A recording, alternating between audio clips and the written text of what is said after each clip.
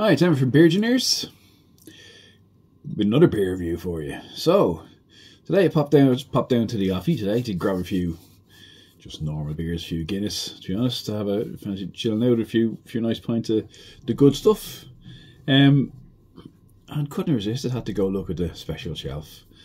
And I spotted one, or two, in fact, which I'll be reviewing tonight, that I went for. And one, specifically, was from Unbarred. Now, yesterday, I did a review of Dank juice from Unbarred, and remembered they were a brewery that I used to drink a lot of, try a lot of their beers. Hadn't in a while. I don't know what was on the shelf, but lo and behold, but Danker juice. So it's Dank juice, but Danker with hemp terpenes, whatever the heck they are. Coming in at 7.42%. So I said I can't ignore that. Got to give that a go, considering I reviewed the Dank juice. £5.70, £5.75 I can tell, because the price is still on it. So might as well give it a go. The hemp terpenes got my got my attention going. What's that? That's obviously to make it. What's that going to do? It'd be interesting to see what it does to the flavour, from what I can remember of last night anyway.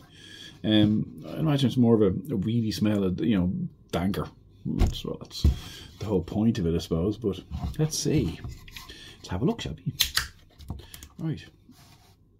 So.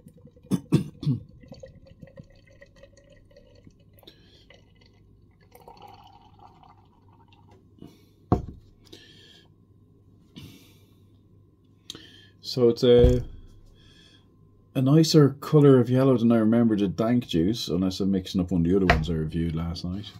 It's like a nice hazy pale yellow colour. Very little carbonation there. Decent creamy head now. Nose wise. Oh yeah, it's a whole heap of Dank. As you would expect.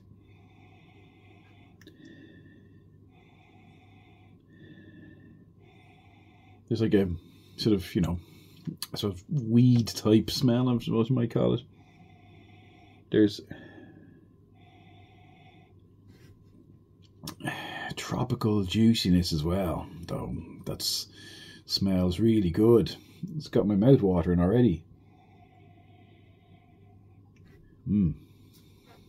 Smells good. So it's tropical fruits with a hint of sort of citrusy sharpness, and then plenty of Dank, plenty of like sort of weedy type,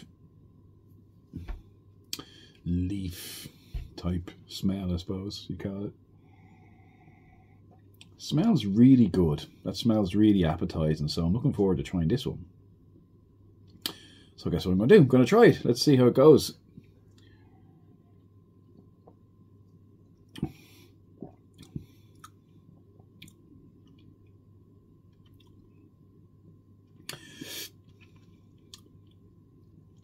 Nice. It's definitely Danker. I was just trying to have a taste there and see, is it overpowering? It's not. It's nice juiciness.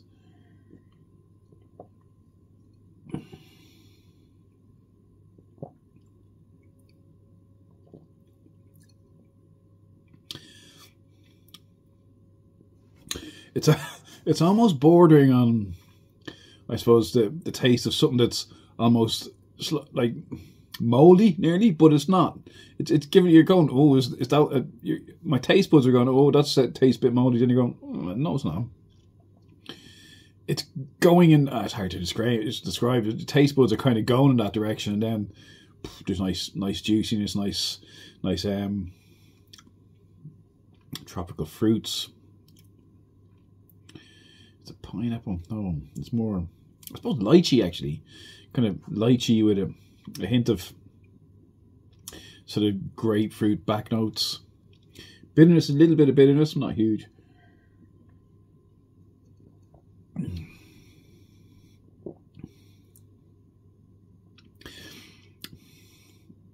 Really getting it's like the back, from the back of the throat, like up my nose, I can smell sort of like a dankness. So that there's, yeah, it's definitely Danker juice, than a dank juice.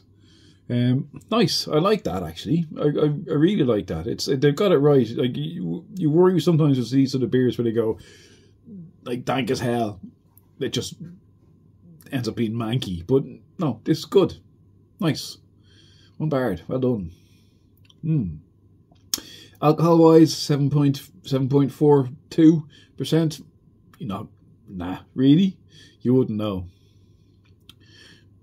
Very nice.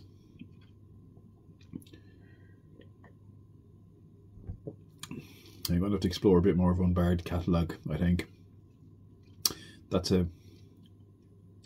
It's a unique type of IPA, I suppose.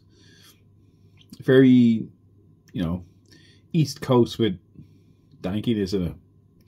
Very nice. That's good. Right, what am I gonna give that? I have to mark it, don't I? I say quaffability on it, first of all.